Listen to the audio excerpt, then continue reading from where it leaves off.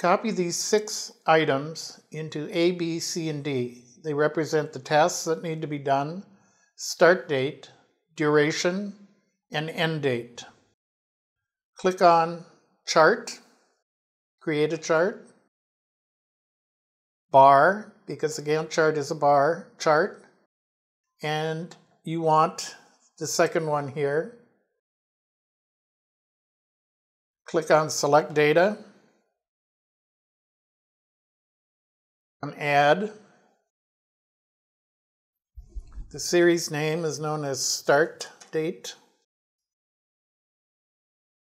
Click on Series Values. Highlight the start dates.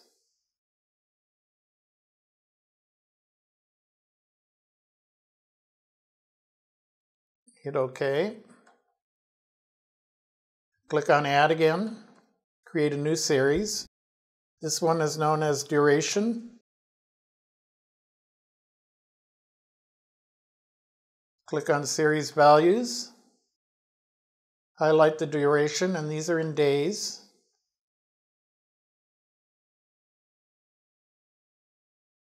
Click OK. Click OK here. And you now have the beginning of a Gantt chart. First thing you want to do is to remove the legend.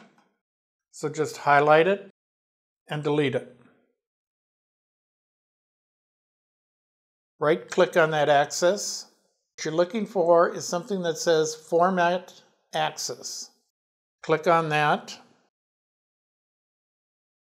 Go to the box that said Categories in Reverse Order.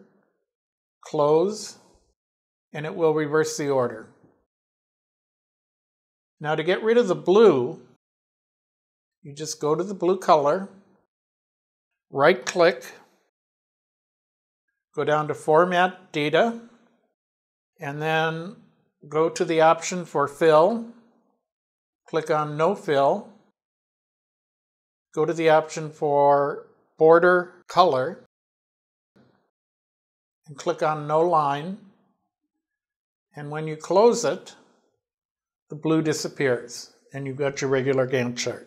Now, go to your first start date cell, right-click, Format Cells is the one you want to pick, and when it comes up, hit the category General. It will give you the number that Excel uses to correlate to that date, the 1st of September, 41153. And then we'll go to this axis, right-click, find Format Axis. Then you put in on the minimum value that number 41153.